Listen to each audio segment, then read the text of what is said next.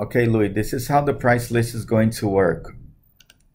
This sheet here is always going to be like this, unless we add a cabinet. How do you add a cabinet? You come to KCD match, and then you, let's say 1, you press enter.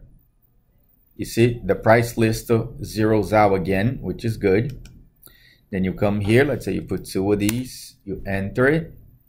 And this is the words that are gonna come up on the other sheet too. So you see, I'm gonna open one of these. Boom. So you go on import the sheet now, and here it is. So now, on the install sheet, it has to look for this code. Then it has to look for the quantity. So let's say on the pullouts, I have 3.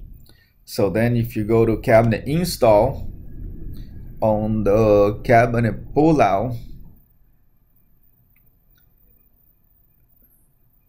which I can't find, but it's supposed to be in here somewhere. That's what it's called. Okay.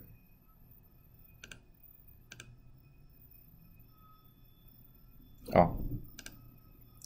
Installation of pullout. So this number is supposed to go 3. Now, if we double click here, remember, this still goes to the cabinet sheet. I still want to use the cabinet sheet. So if we come here and we put a pullout on this one, I want it to also work. So we have to be careful. See how it says 1 there? On how we do this, because I want to be able to use both sheets. Maybe not at the same time, but when the salesperson decides if they want to use this one, or they're just going to do it like the way they were doing before, because the one we do it before is way faster.